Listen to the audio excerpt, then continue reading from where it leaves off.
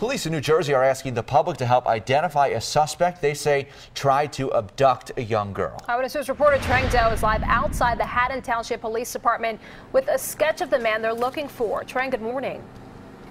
Well, good morning, Rahel and Joe. This young girl gave such a detailed description of this suspect, down to his hairy arms, as well as a silver ring he wore on his left-hand ring finger.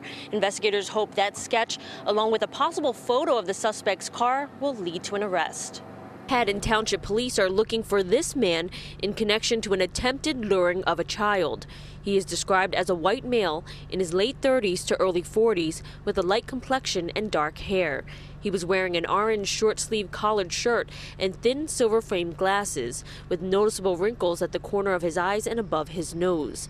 Sunday, a girl riding her bike on the 200 block of Addison Avenue in Westmont reported that a man pulled up to her and said her parents sent him to take her home. The girl quickly rode away. Investigators released a surveillance image of the car they believe the suspect was driving. They describe it as a 2003 gold or tan four-door Hyundai Elantra GLS with New Jersey tags.